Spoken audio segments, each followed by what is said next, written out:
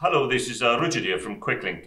Just going to take you through how to enable Microsoft Teams to support NDI. Okay, so the first thing we need to do is to turn it on within the admin center. So turning on NDI for Teams in the admin center. So we log on to the Microsoft portal. So we just go here. We go to Setup. Here. We then scroll to the bottom and then we go to where it says Teams down here. So you can see here, it says Teams. Click on the view. This takes us into the Teams configuration. Then you go to Microsoft Teams Admin Center here. Click on the link here. This opens up the dashboard for Teams. Then we go down to Meetings, Meetings Policies.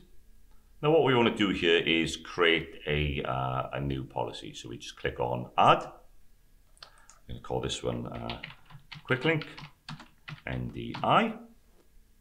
And then we're going to basically make sure that it's got all the settings set. So you can see here, there's a new one appeared called NDI Streaming. So let's just make sure this is switched on. We've also got the option to set the bandwidth of the actual meeting. We've set this one to be 10 meg. Then we scroll down the bottom and click Save. And it's as simple as that. So that's all the central administration side done, either by yourself or your Teams or Office administrator.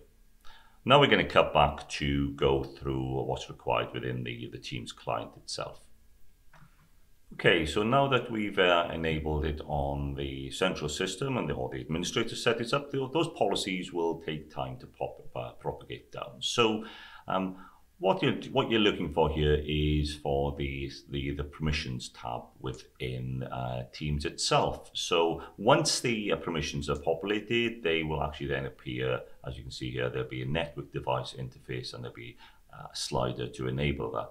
That won't appear till the propagations occurred, basically. So that could take a couple of minutes, or you may need to shut down Teams completely. So I'm just going to log on to Teams now and show you exactly where this is. So you go to your cog, you go to the settings, you look under permission, and then under permission, there'll be a new tab here called Network Interfaces NDI, and that you can toggle on and off. So once that's enabled, once you're in a call, you'll see the devices registered as NDI sources on the network.